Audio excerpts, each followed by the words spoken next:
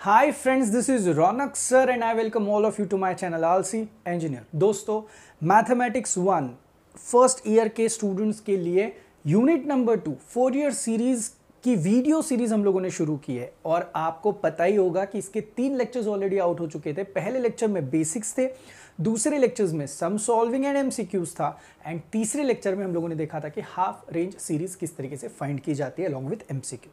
आज fourth lecture है और फोर्थ लेक्चर में एकदम छोटी सी कॉन्सेप्ट है हार्मोनिक फंक्शन वाली। मैं आपको बताऊं, अगर हम लोग एमसीक्यू पॉइंट ऑफ व्यू से बात करें तो हार्मोनिक फंक्शन का जो एमसीक्यू आएगा वो आपके लिए लॉटरी होगा, आपको फटाफट मार्क्स देके जाएगा। But when it comes to theoretical part हम लोगों को थोड़ा ख्याल रखना होगा कि किस तरीके से समझाते हैं। तो हम लोग यहाँ पे कॉन्सेप्ट देखेंगे और उसके बाद इमीडिएटली एमसीक्यू के ऊपर आगे बढ़ेंगे। तो चलिए शुरुआत करते हैं। सबसे पहले तो ये हार्मोनिक फंक्शंस का मतलब क्या है। देखो, अब तक आपने पहले 3 वीडियोस देखे हुए, ऐसे मैं कंसिडर करता हूँ सीरीज के 4th वीडियो है ये। तो इस पर्टिकुलर केस के लिए आपको क्या पता होना चाहिए। जैसे कि मैंने आपको ऑलरेडी बोला है कि when it comes to Fourier series आपके पास देखो a0 का कोई फॉर्मूला है, then there is an, then there is what bn। और आपको ये भी पता है कि आपका जो भी सिग्नल x एक्सिस पे होता है दैट सिग्नल बेसिकली क्या होता है, n एक्सिस पे रिप्रेजेंटेशन होता है। सो कोई भी पीरियोडिक फंक्शन को इन टर्म्स ऑफ n में, मतलब जो सैंपल्स है इस हिसाब से दिखाया जाता है। तो आप देख सकते हो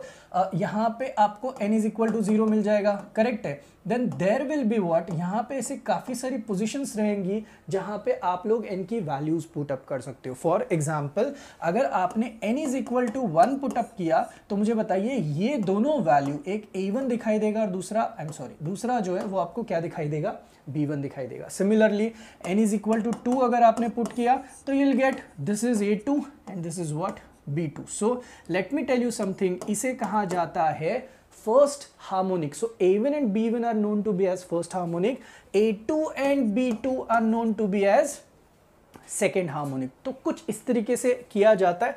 अब अगर किसी ने आपको इसकी मैग्नीट्यूड पूछी तो आप अंडर रूट लो, इसकी एम्पलीट्यूड निकलती है a1 square plus b1 square. Similarly इसकी भी एम्पलीट्यूड निकलेगी a2 स्क्वायर प्लस क्या हो जाएगा मेरे दोस्त, b2 स्क्वायर आ जाएगा। तो बहुत इजी है। आपको a1 b1 कुछ फाइंड आउट करने के लिए बोला जाएगा, a0 भी फाइंड करने के लिए बोला जाएगा। तो उसके लिए बस आपको क्या आना चाहिए, स्टैंडर्ड फॉर्मूले पता होने चाहिए। तो एक काम करते हैं ना, हम लोग जाते हैं स्टैंडर्ड फॉर्मूले किस तरीके से फाइंड आउट करने हैं इसके लिए। चलिए देखते हैं। जब स्टैंडर्ड फॉर्मूला की बात आएगी ना तो आप लोग क्या करोगे, a0 का फॉर्मूला देखो किस तरीके से, 2 बाय आपको क्या करना है m। रुको मैं सब कुछ समझाता हूँ आपको।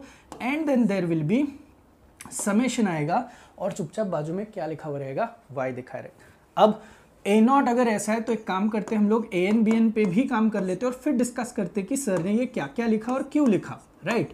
y देन ये होता है cos के साथ, सो सेम 2 पाई nx अपॉन क्या हो जाएगा आपका 2l is the time period consider करके अगर मैं जाऊँ तो। सिमिलरली bn का भी वही होना है, 2 बाई m होना है। Then there is summation y आएगा, साइन आएगा and then there is 2 pi nx upon कितना रहेगा 2l। 2 इंपॉर्टेंट चीजें सर हमें पता नहीं चली। नंबर 1 y है क्या, नंबर 2 ये m क्या है भाई। तो मैं आपको बताऊं, m जो होता है ना that is known to be as number of क्या रहते हैं मेरे दोस्त, samples. So m is nothing but number of samples. और आपको तो पता ही है 2l is nothing but given time period. सो आपका जो t रहेगा वो आप यहाँ पे 2l के हिसाब से लिख सकते हो। और तो और आपने ये भी देखा होगा समेशन का साइन है, समेशन मतलब ऐड कर लो यार। फिर आपको सम्स किस तरीके से आएंगे इसके ऊपर आपको ख्याल रखना है। You will be asked to find a1।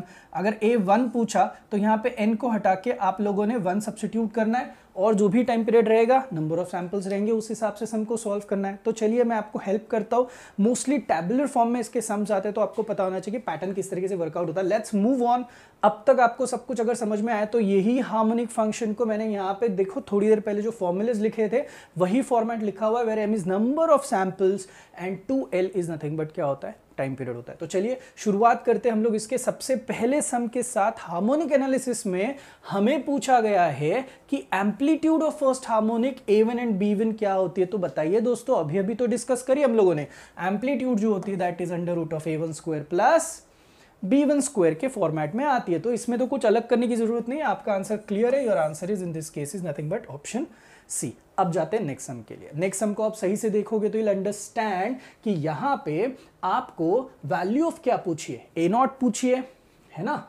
So value of A not पूछा है, पीरियड 6 बोला है, और तो और एक्स का एक टेबल और y का, मतलब x का एक क्लियरली रो दिया हुआ है, y का एक क्लियरली रो दिया हुआ है। अब हमें करना क्या है, तो देखो पहले तो अच्छे बच्चों की तरह आपको a नॉट का फॉर्मूला पता होना चाहिए, जो कि अभी अभी हम लोगों ने देखा था 2/m है, और यहाँ पे समेशन ऑफ कितना है y। तो बताइए मुझे, इसको अगर मैं सिंप्लीफाई करूँ तो मेरा आंसर क्या आएगा, 2/m मतलब क्या, number of samples, check number of samples, 1 2 3 4 5 6। तो आपको पता है यहाँ पे नंबर ऑफ सैंपल्स की जगह पे आप लोगों ने कितना लिखना है, 6, और तो और समेशन y का मतलब है आपको अब सारे के सारे सैंपल्स जो है वो ऐड करने पड़ेंगे। मैं थोड़ा सा आपको ये कैंसिल आउट करके 1/3 के हिसाब से दिखा देता हूँ। 1/3 सारे सैंपल्स ऐड करो, चलो फटाफट।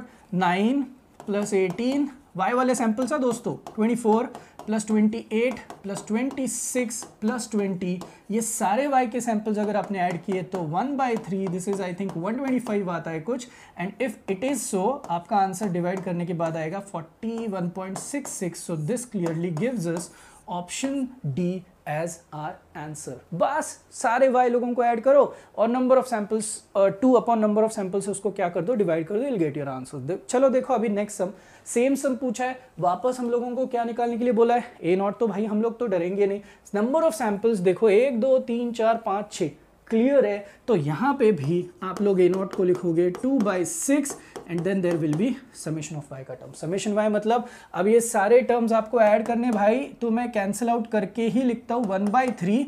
अब आप खुद कैलकुलेट कर लो, ये सारी चीजें ऐड करोगे तो आपको अराउंड आंसर क्या मिलेगा। मीनवाइल ये जो भी चीज आप कर रहे हो, कैलकुलेशंस आप कर रहे हो, the important part in this case is what, इतना सब कुछ करने के लिए आपको एक चीज का ख्याल रखना है कि कभी कभी यहां पे एक और कॉलम आता है, राइट, और यहां पे लिखा होता है 180 और यहां पे वापस वैल्यू लिखी होती है 0। तो इन दिस केस हमें ये लग सकता है कि 1 2 3 4 5 6 7 यहां पे नंबर ऑफ सैंपल्स हुए। तो नहीं दोस्तों, यहां पे आपके सैंपल्स जो है वो 7 नहीं है, ये 6 ही सैंपल है। आप देख सकते हो जो 0 की वैल्यू है वही 180 पे वापस रिपीट हुई है, तो ये वाला कॉलम अननेसेसरी है, आपको ये क्लियरली पता होना चाहिए। तो कहीं कहीं पे ये चीजें हैं, ये गलतियां होती है, ये आपको समझ में आनी चाहिए। सेकंड चीज कि आंसर ऑप्शंस, मैं आपको बताऊं जिस बुक से मैंने भी सम लिए हुए, सब लोग ऑलमोस्ट निराली की बुक यूज करते हैं, तो यू कैन फाइंड दैट कि ये ऑप्शंस जो है उसमें ऑलमोस्ट 2-3 सम्स गलत है, शायद यहां पे भी आपको कुछ ऑप्शंस गलत दिखाई दे, but let me tell you something, what the procedure is same. आपको 2 बाय नंबर ऑफ सैंपल्स करना है, जितने y है ऐड करो, जो भी होगा that would be your final answer. अब अगर आपको इस पीपीटी में भी कहीं पे गलत ऑप्शंस दिखाई दे रहे होंगे तो कोई बात नहीं, जो भी आपका आंसर आएगा इन दिस केस, बस कैलकुलेशन तो आप कैलसी से कर ही सकते हो, will get your answers accordingly. तो ये हुआ ए नॉट। अब देखो सेम चीज ए नॉट के लिए वापस करना है, सबको ऐड करो, गेट योर आंसर्स डन, तो will start getting your answers, धीरे धीरे आपको आंसर्स मिलना शुरू हो जाएंगे। मेरे हिसाब से इसका आंसर जो है 42 और 3 डिवाइड होता है, मतलब अराउंड 14 के आसपास आता है, जो भी है, तो आपका आंसर आपको मिल जाएगा। इसके बाद के सम के लिए भी वापस सेम प्रोसीजर करना है, need to find A not, again सबको ऐड कर दीजिए और देख सकते हो आप लोग 1 2 3 4 5 6, मोस्टली आपको नंबर ऑफ सैंपल्स 6 दिखाई देंगे, और सैंपल्स नहीं आते when it comes to MCQ. देखो बहुत अच्छी चीज है, तो यहाँ पे भी आप अपना आंसर मुझे बता दो सम नंबर 5 का। भाई कमेंट सेक्शन में बहुत सारी चीजें आज आपको करने के लिए, अगर ये ऐसा है तो अब जाते हैं नेक्स्ट सम के लिए। B1 हमें फाइंड आउट करने के लिए बोला है, भाई कहानी में आ गया अभी ट्विस्ट। BN अगर फाइंड आउट करना है तो करना क्या है, और तो और कॉलम में भी देखो यार, सॉरी रोज भी देखो यार, x और y के साथ साथ एक और रो ऐड हो चुकी है, that is for sin x। अगर ऐसा है तो देखो दो तरीके से, मैं पहले आपको अच्छे बच्चों वाला तरीका बताता हूं, फिर मैं स्मार्ट तरीका बताता हूं। देखो सबसे पहले तो आप लोग क्या करोगे, bn का फॉर्मूला लिखोगे, दैट इज 2/m है ना, then there is summation y लिखोगे, साइन लिखोगे, then there is 2πnx upon कितना रहेगा, 2l रहेगा। अब टेक्निकली 2/6 है, समेशन लिखोगे, y लिखोगे, साइन ऑफ लिखोगे 2π। मुझे अगर B1 फाइंड आउट करना है तो मैं इनकी जगह पे 1 पुट अप करूंगा, and let me tell you something, time period is 2π which is given. तो 2 कैंसिल हो जाएगा, तो मुझे यहाँ पे मिल जाएगा 1/3 समेशन y और कितना मिल जाएगा मेरे दोस्त, sin x। तो ये एक्चुअली है आपका ट्रेडिशनल मेथड, जिस तरीके से आप इसको आंसर्स में लेके आ सकते हो। अब आपको y और sin x का जो है वो मल्टीप्लिकेशन करना है। अब मैं आपको बताता हूँ स्मार्ट तरीका। भाई जो आपको चाहिए ये ऑलरेडी यहाँ पे दिया हुआ रहता है, इसका मतलब है कि what do you have, just a second, what do you have y और यहाँ पे कौन है sin x। तो मैं आपको बताऊँ एग्जैक्ट इसके नीचे आप लोग एक कॉलम बना सकते हो जो कि कॉलम होगा y sin x का। तो बता पाओगे, इसका आएगा 0। ये मल्टीप्लिकेशन मैंने ऑलरेडी वहाँ पे लिख लिया है, I am sorry because calculation में बहुत समय जाता था। तो 1.6454 आएगा। मैं क्या कर रहा हूँ पता है ना, दिस मल्टीप्लाइड बाय दिस, क्योंकि मुझे y sin x चाहिए, तो दिस मल्टीप्लाइड बाय दिस। एक मस्त से यहाँ पे मैं एक रो बना रहा हूँ जहाँ पे सारी चीज़ें आ रही है, और तो और यहाँ पे आएगा -1.299। आप भी चेक कर सकते हो आपकी वैल्यूज़, एंड ये सारी वैल्यूज आएगी आपकी y sin x की। तो आपको करना क्या है दोस्त, आपको b1 फाइंड आउट करना है, तो बस 1/3 कर दो और ये सारे सैंपल्स ऐड कर दो, मतलब 0 added with this, added with this, added with this, ये सब कुछ करने के बाद यू विल फाइंड कि आपका आंसर आता है 0.5196। तो ये एक बार का आपका आंसर आ गया ना मेरे दोस्त।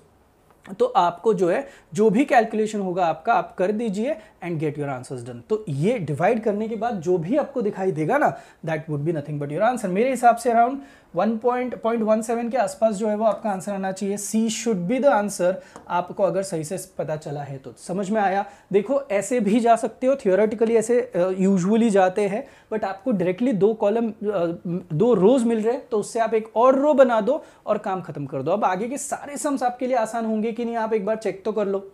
देखो अब आपको कोई सोचना नहीं है कॉस के अंदर कौन सा फंक्शन है, क्या है, आपको बस y और cos की टर्म मिली, आपने बस यहाँ पे एक और कॉलम बनाना है y और cos का, जो कि 4 × 1 4, ये आएगा 8 × ½ is 4, this is 15/2 with minus sign, this is -7, this is -3 and this is 1। सो इन सब को ऐड कीजिएगा। ऐड करने के बाद नंबर ऑफ सैंपल 6 है, तो भाई आपका आपका यहाँ पे A1 का आंसर आपको मिल जाएगा, दैट इज 2/m यानी कि 6 होगा।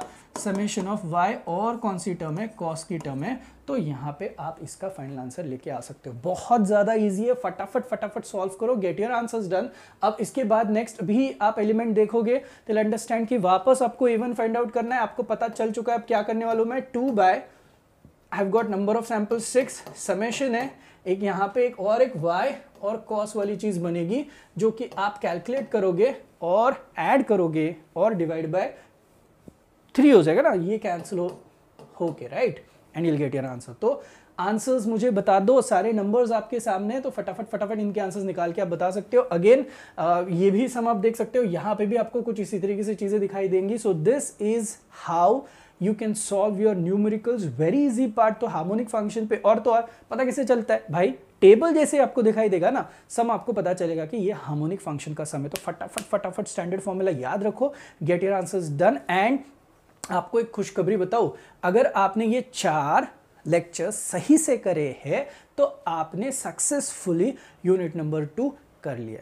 तो अब इसके साथ इसकी जो MCQs रहेंगे कुछ मेरे पास अगर है तो मैं अपने टेलीग्राम के चैनल पे आपके साथ शेयर कर ही दूंगा। मीनवाइल अगर अब तक देखे नहीं तो चारों लेक्चर एकदम सही से देखो। आपको अगर सच में अच्छे लगे तो कमेंट सेक्शन में भाई आप कुछ तो मुझे फीडबैक ज़रूर दे सकते हो। मीनवाइल आप सब लोगों को थैंक यू कि इस यूनिट 2 के सीरीज़ के लिए आप लोग राह देख रहे थे और काफ़ी सारे लोगों ने इसको अप्रिशिएट भी किया हुआ है। चलिए मिलते हैं फिर, थैंक यू सो मच।